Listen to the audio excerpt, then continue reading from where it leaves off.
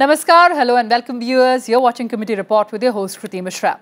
Today we'll take a closer look at the report of the Parliamentary Standing Committee on Home Affairs on police reforms.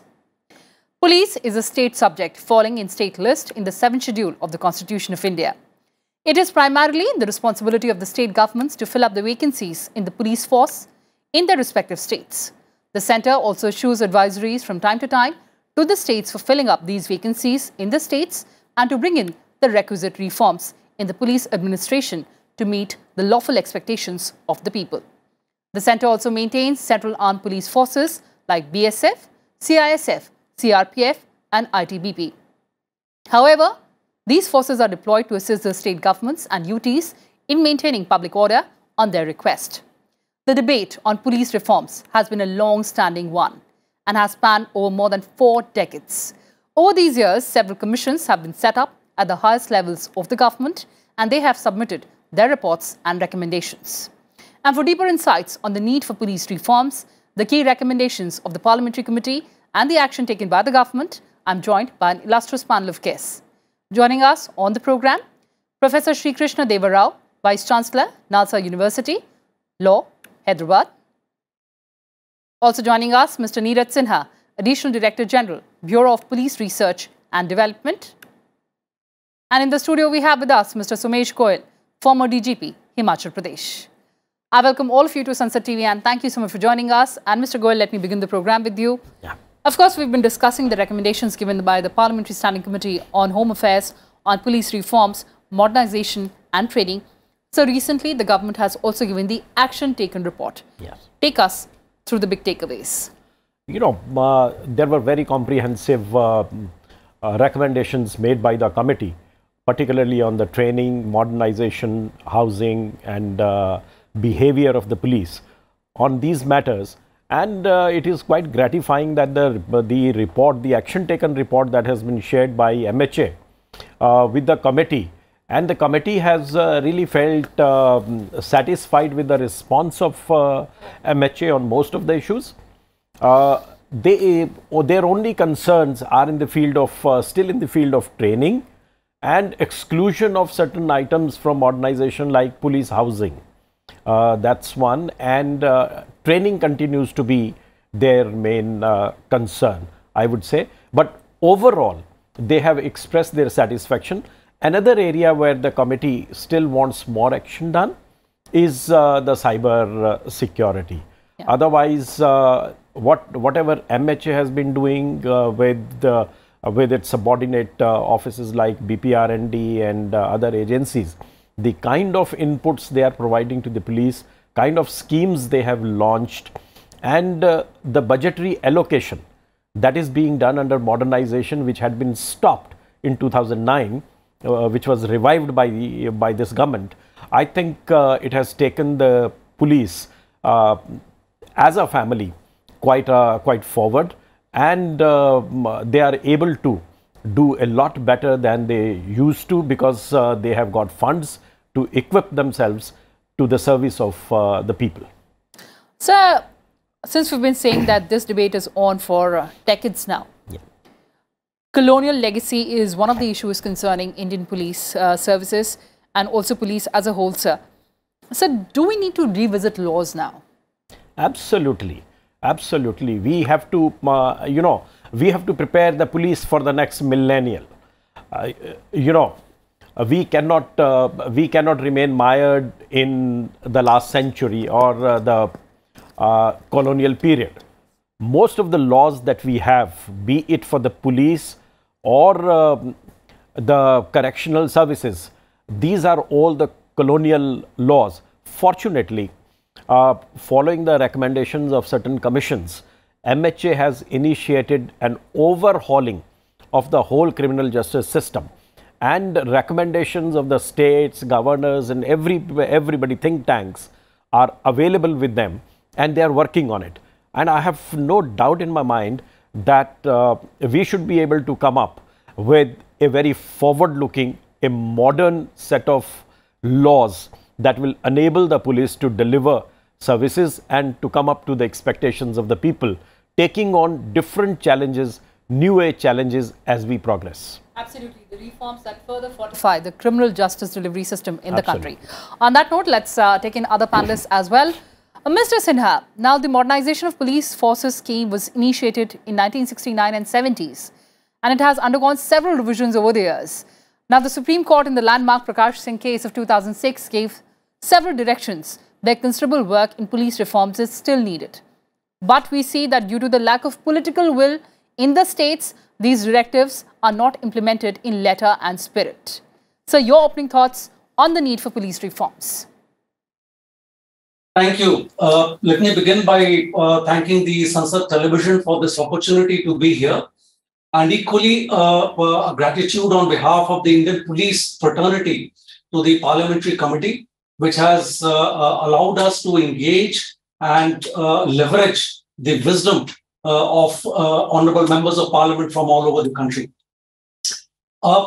Police reforms, as you rightly flagged, has been a slow progress over the decades. There are multiple reasons for that, but I can assure the Sansad television and your viewers that the government and each of the instruments available to the government are leveraging whatever is available today to take the modernization drive forward.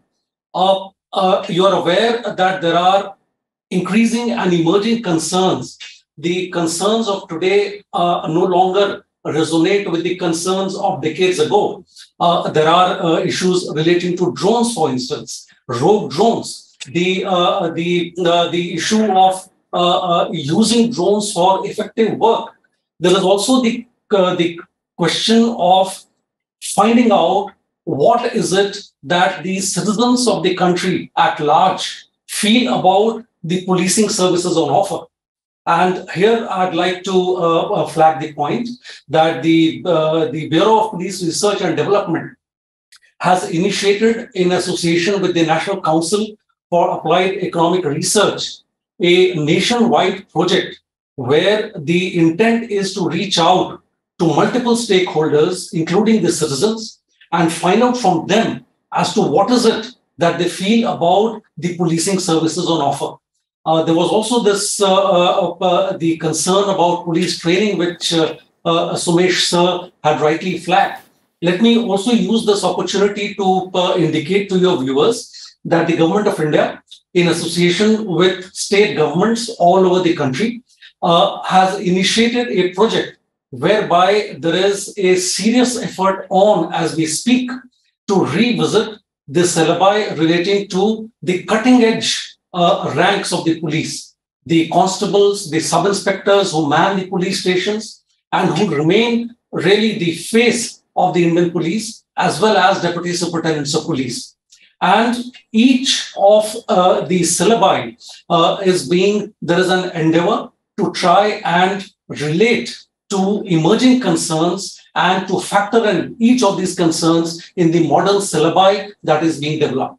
Once we have the syllabus in place, once our police academies, whether at the central level or in the states, begin sort of drawing upon the syllabus which is being prepared, taking modern concerns into context, I have no doubt that both issues relating to training as well as modernization will be addressed to a fair degree. Absolutely, sir. Thank you so much for sharing that crucial information with us. Let me take that point to Professor Rao. Professor Rao, as Mr. Sinha pointed out, finally we are seeing the change in the syllabi. It was perhaps the need of the hour. Sir, what are the ingredients or the elements that we need in the modern syllabi? What kind of amalgamation do you expect? Thank you, Kriti. Thank you for giving this opportunity to interact with all the panelists.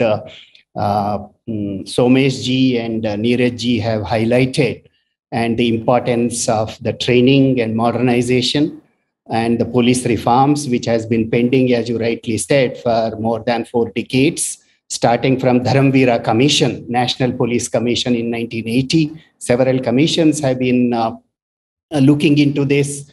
I am privileged and honored to be part of this panelist because I also chaired the Criminal Law Reforms Committee report, That's which right, sir. The Ministry of Home Affairs is actively considering the reforms, the Indian Penal Code, Criminal Procedure Code, and Indian Evidence Act. We have also were discussing about Prakash Singh case and the Rajya Sabha, the Parliamentary Standing Committee on Home Affairs have pointed out, because the policing is a state subject, there was some problem in the implementation, and majority of the states are in the process of institutionalizing that is necessary. Soli Sorabji committee as long ago has suggested a model police act. When we are moving towards decolonization, I think where the Prime Minister and the Home Minister have rightly has underscored, there's a need to democratize the criminal laws and the police system also. And the Supreme Court in the Paramveer Singh case also has mentioned about the installation of CCTV cameras in the Indian police station. I think this is a right and opportune time. All these are coming together, and also Supreme Court also is equally concerned. Just as Sanjay Kishan Kaul bench has been seriously considering about reforms of the arrest law, and that was also one of an important issue which was highlighted in the Parliamentary Standing Committee on Home Affairs. Nalsar is working with the Sardar Vallabhbhai Patel National Police Academy. We need to have a robust and a comprehensive curriculum for the police training in India. We will be happy to collaborate with the National Judicial Academy, Sardar Vallabhbhai Patel National Police Academy, and Nalsar. We will take the views of the various stakeholders, and we will be happy to start with the police training. I'll just leave with one idea is always, as a person who has been as a teacher and a scholar in criminal law, I always used to say policing is a public service, and the Parliamentary Committee also has mentioned about this. We need to see that the public, the citizens should enter into a police station like any other, like a revenue office or for any other public official. I think that requires a lot of coordination, working together. I'm happy that the Ministry of Home Affairs and BPRND have initiated this, and hopefully very soon these reforms will be taken up with much more urgency. Absolutely, sir. And thank you so much for setting the tone and tenor of this discussion. But I'll get back to the concerns, Mr. Goyal. Now, let's talk about the ratio and the strength. And let's take into consideration 2016. Now, the sanction strength was around 188 per lakh people. Yeah. The actual strength was 137 per lakh people, whereas the recommended strength by the United Nations, that is 222. How do we address that shortfall? You know, it's police being a state subject. I think it will always be a concern for the state governments that how many people they would like to put on ground for policing work. 137, 21% overall vacancy position is awful. There is no doubt that there is so much of pressure on routine policing, and with the work of policing getting more and more complex, people becoming more and more aware, demand of people and policy makers becoming more, I think the policemen on the ground are stretched. There has to be from time to time a study of the number of people that are required. Absolutely. Most of the state police security boards do not exist. Wherever they exist, they don't meet. For instance, in my state, Himachal Pradesh, we have had, despite the fact that having a police act and all these boards and all these things in place, we have had only one meeting so far in the last 10 years. Now, if the government, leader of opposition and other people, eminent people who are on the board, they don't meet and prepare an annual plan, budget for all these things, discuss these things, I think there will be a serious problem, and the common policeman who is on the ground or in the police station, he will be stretched, and we will show that the problem of stress, yoga and other things, these are symptomatic treatments. We are not going to the root cause of these things. Yes. So, number of people, the number of vacancies, the vacancy has to be reduced because the freedom will have to be given. Once you have sanctioned posts, the file should not go up and down in the secretariat for taking permission of recruitment. And unfortunately, in most of the states, recruitments now take place only in the final year of the term. So that is also a very bad thing for career management and whole planning of the police. As you were talking, that political will is very, very crucial for police reforms in the states, because police is a state subject. Now, another concern that I'd like to touch upon, Mr. Sinha, is that the nature of crime has also changed. As per the NCRB data, cyber crime cases have increased from 27,248 in 2018 to over 50,000 in 2020. Now, the committee has observed that these crimes are mainly related to financial transactions. How do we employ technologies like artificial intelligence, big data for mapping the crime hotspots and provide specialized training to our police forces? You'd recall that a while back, I had flagged the point that the concerns of today may not resonate with the concerns of 20 years ago. Absolutely. Cybercrime, like you rightly pointed out, remains an area of increasing concern. And it is with that in view that not just the BPRND and the National Police Academy, Hyderabad, but each of our training institutions have started a process of familiarizing our police women and men on the street with the broad features and the contours of cybercrime. This is an area which we need to sort of focus on. And I'm happy to say that the BPRND, in association with each of its outlying units, what are called the Central Detective Training Institutes and the Central Academy of Police Training, has been focusing on programs called Training of Trainers, and where we focus on trainers in state training institutions, call them over to our facilities where there are tools and instrumentalities available. They are trained on these, they are sent back with the hope that they go back and be able to train a lot more. Now, you'll appreciate the point that these are crimes which are not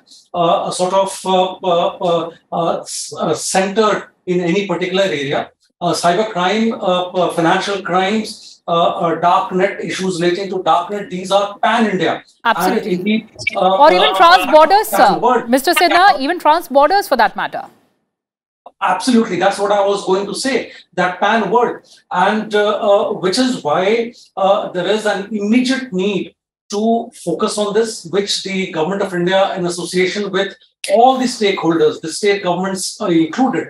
And I'm happy to say that all the state governments are alive to this situation, to the difficulties that emanate on account of cybercrime, and they are cooperating. We are even talking about, for instance, I'll tell you about the CAPT Bhopal, the Central Academy of Police Training, which was envisaged to train deputy superintendents of police. Now, just as IPS officers train together at the National Police Academy, and they develop a camaraderie which outlasts the training tenure, the plan is to have a similar facility which has already been created and curated at CAPT Bhopal, where DSPs from all over come.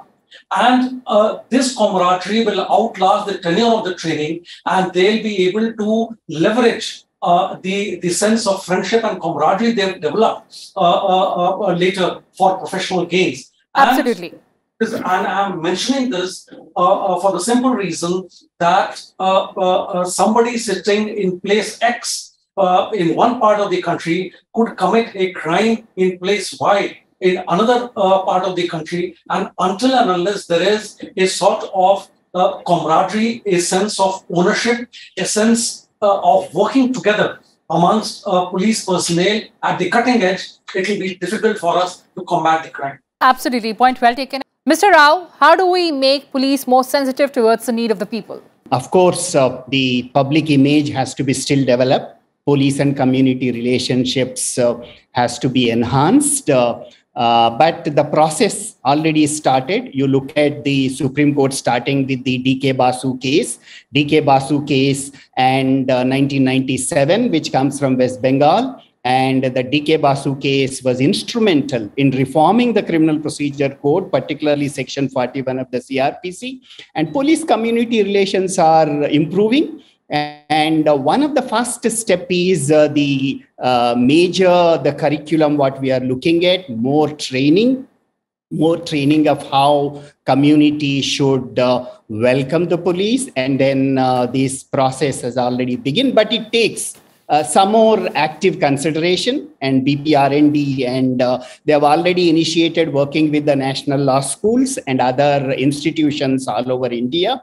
I think I would at this moment would say that let's look at more training of and look at the issues. Like one of the major issue is coming about custody memo, arrest memo, and more openness and transparencies in the policing processes. One more issue I wanted to highlight is about the legal aid has really emerged as a very important mechanism, not only in India, but all over the world. The United Nations guidelines, comprehensive guidelines on legal aid in the criminal justice system also highlights about legal aid in the police station and more visitorial mechanisms. We have the visits to the prisons is already there, but we also need more visits to the police station. Absolutely, sir. That will open up and will enhance and increase police and community relationships. Very, very valued suggestions you made there, Professor Rao, but I'm completely out of time. Thank you so much for joining us, Mr. Goyal, Professor Rao, and Mr. Sinha. We'll keep discussing this very crucial issue of police reforms in our episodes to come. But that's all we could pack for you in this edition. Thanks for watching and stay tuned to Sansad TV. Goodbye for now from my side.